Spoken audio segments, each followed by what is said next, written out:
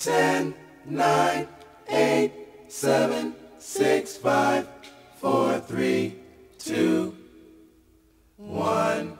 Injection, fellas. Don't call it a comeback. I've been here for years. Don't call it a comeback. I've been here for years. Let me see you go back.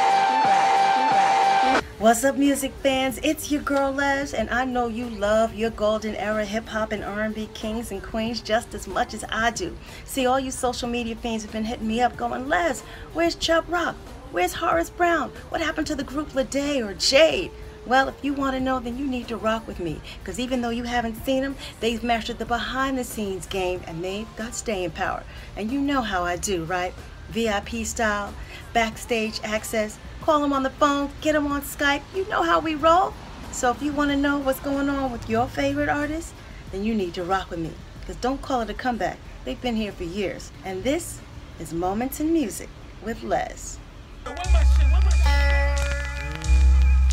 I think people quietly sleep on the fact that even for decades now, you have been producing Mary J. Blige, Christina Aguilera, Pussycat Dolls, and now Vivian Green. That project is very special to me because that's on my label through Capitol Records, and so it's like for the first time in my career, I'm able to control the product that comes out. I produced my first album. I produced, records for people around me. I've been doing this for a very long time. I think at a point, you sit and realize, you say, okay, I got plaques on the wall, I got #1 records, I sold this amount of albums, sold that amount of albums, but yet, I'm still auditioning.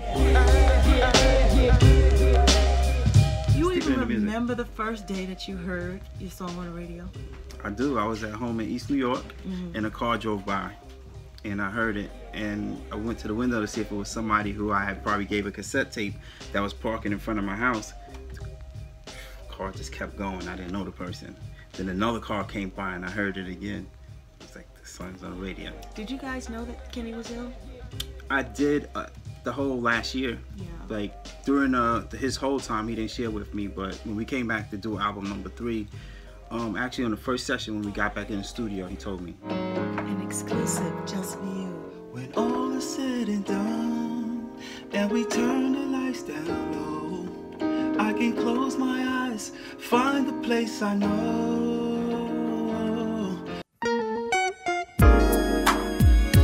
We go back like the two Asian chicks on Soul Train with the long hair. When Jody Watley was on, my man Raphael Sadiq in house. That's what's up. What's up, Ray Ray? And just keeping it grimy. Can I just say, you really are one of the true people who've been keeping it funky, like for real, all these years. And I think the worst question I think any viewer can ever ask is, where have you been, or what have you been up to? Well, it's been up and ups and downs, but it's been great actually. It's it's something I always like to do, is like rediscover myself and have people rediscover me.